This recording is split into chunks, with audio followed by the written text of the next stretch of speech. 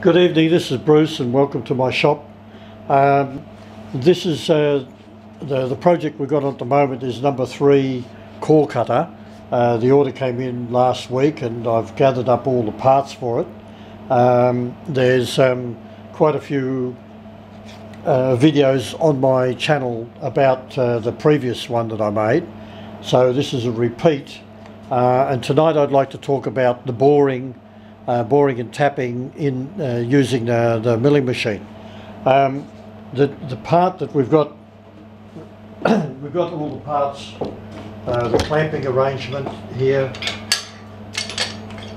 that needs to be put together, and all the drilling and tapping and fitting and so forth, shafts, arm piece to go on there, the 2 beams, the blade from tool steel that still has to be made, drilled and cut at the angles and so forth. All the items are here in my booklet to be made up, and that will then produce. Be careful. That will then produce another core cutter like this one. So tonight we're starting to battle away on it, and the part that we're talking about at the moment is this block, and this block is what holds the cylinder in place, and the 2 channels feed down through it.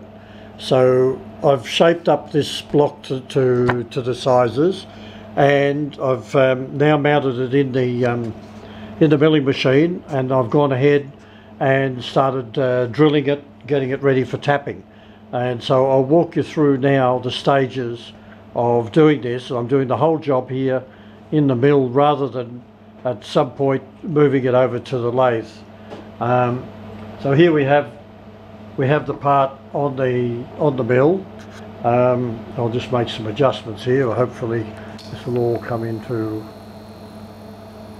thing. There's the part there, ready to go. And I'm now in the last stage of the drilling, and then I'm going into the tapping. I'm going to tap it. So we'll show you what we've done so far, and we'll talk a bit about the drills, pre-drilling, etc, etc. I'll just move that up. Hopefully that'll capture me okay. So yeah, we can talk about it. So after centering everything up, the first thing we did was we fitted up with the chuck and the centre drill, and we drilled the centre pilot. We then progressed with this 10mm drill bit to drill the pilot hole. And here we need to talk about pilots for large drill bits. My intention was to drill through with a 32mm hole for the beginning, and the reason I've taken this size drill is because when you are drilling with a twist drill, the pilot should be at least the thickness here or larger, and that's ideal because otherwise you've got to put a lot of pressure on this end to punch through. But if you provide that pilot, you're providing a guide for the drill to go through, and the web will then be free to follow through.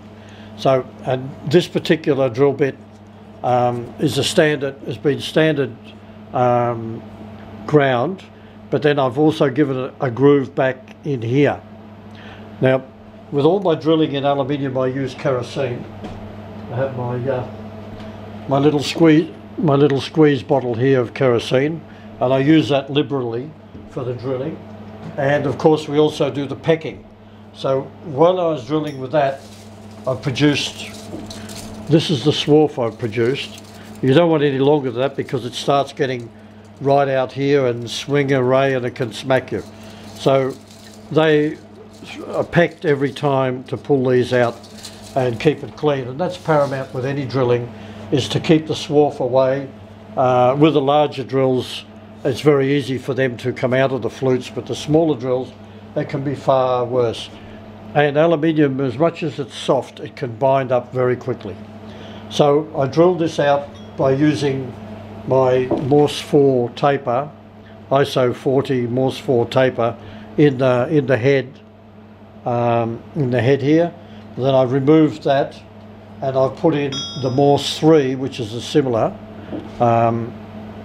and I've fitted my rotor broach adapter to it, and I've put in a 36mm rotor broach, and that's the diameter I need in order to be able to tap the thread in this block. And so we now come to the stage of completing this. So I'll run through the last cutting of this of the rotor broach, and once again the rotor broach must be cleared often, otherwise it can create problems. The rotor broach is thin, it's only got a thin wall, and any binding will create pressure on it and it'll collapse and smash. There's a high speed, this one here in particular is high speed. So I'm running about 200 odd revs, liberal amounts of kerosene, and we'll finish cutting through with the rotor broach and then we'll go on to the tapping. Let's see if we can get this down there a bit better so you can see the action. Hopefully that'll be alright, and we'll get going. I don't know whether that light will be better for the film or not. Anyway, we'll go with that. So I'm down halfway.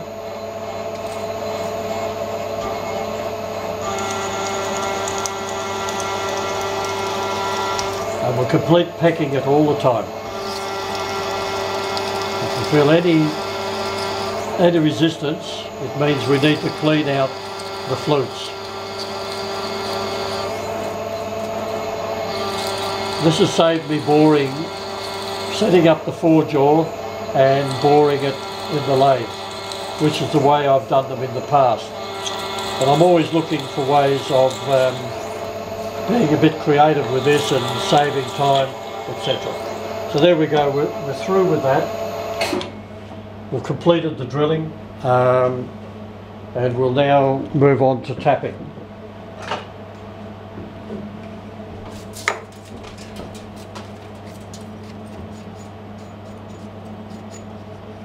I've zeroed that in, so we'll move away. Lock that up, take that out. Take that out. We'll deal with that later. We'll go back in with our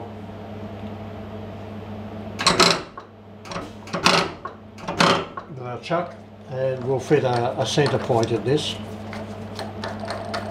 Go get a centre point.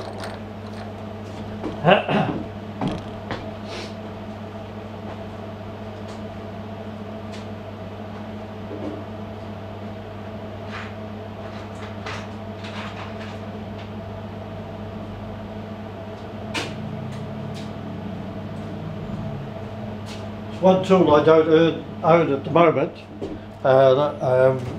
is a tap follower, and I must make one. I've had them before, but this time around I don't have it, and so that's one of the little tools that I need to provide myself with. This is the tap. I know all the time my buddies on YouTube